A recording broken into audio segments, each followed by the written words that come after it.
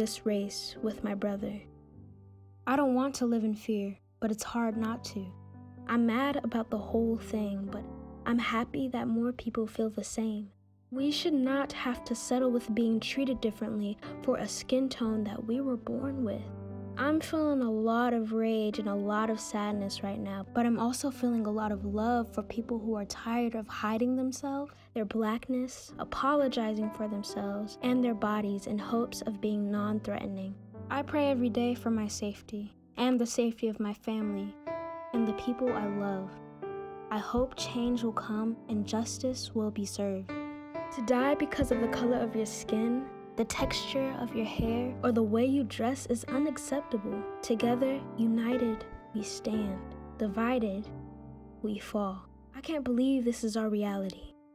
I can't believe that people have no regard for our lives.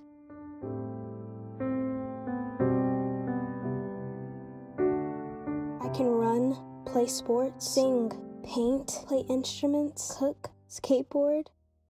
I can do all things. I am more than just my skin. Signed, the future.